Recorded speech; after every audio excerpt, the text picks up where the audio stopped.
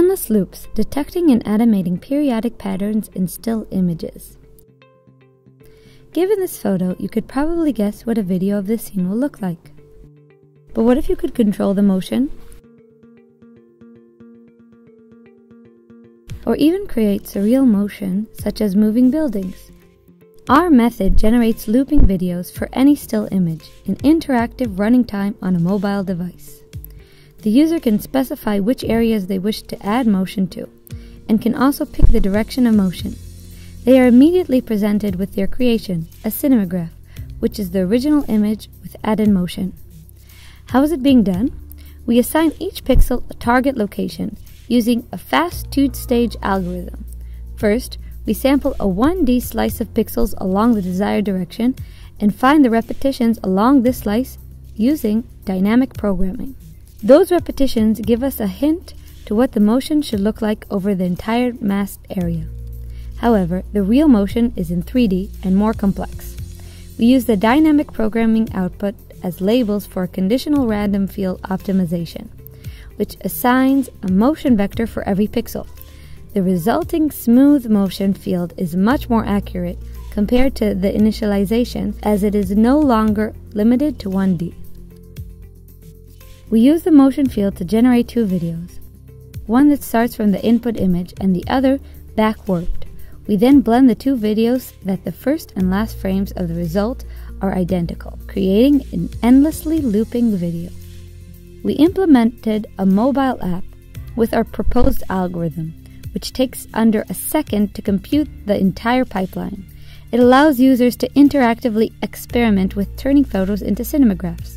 Up to the date of submissions, more than 140,000 users used our app to produce and export over 350,000 cinemagraphs, originating in our algorithm. This shows both the general interest in cinemagraphs, as well as the user satisfaction with our user interface and result quality.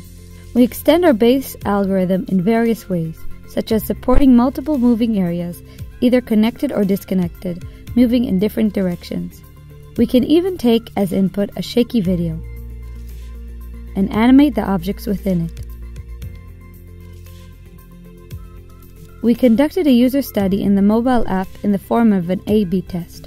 We compare our tool to a version in which users have to manually specify the motion field using finger swipes. We compared 110,000 users in each group.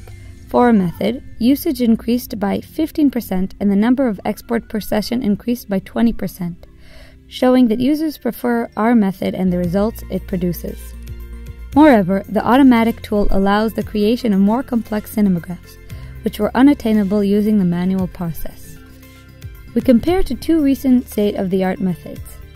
Both methods were trained with video supervision, so can only be applied to natural phenomena such as fluid, smoke, or fire. In contrast, we aim for both real and surreal effects, allowing the creation of videos that can never be recorded in the real world. The shown methods are fully automatic, which makes it easier to generate videos, but limits the user in what they can create from an image. In contrast, we aim for more user controllability and artistic expression. For more complex motion, the user needs to specify multiple directions, which might take a few iterations to get right. Luckily, running at interactive rates encourages rapid iteration and exploration. A similar limitation exists for highly distorted patterns. Another issue is that marking the moving pixels might be tedious. To alleviate the issue, we implemented a quick selection algorithm. However, for extremely complex mask shapes, selection may still be laborious. Lastly, our two-stage algorithm depends on an accurate solution to the 1D problem. When the CRF labels do not match the pattern in the image, it won't be able to recover. Thank you for listening. Here are more results produced by our algorithm.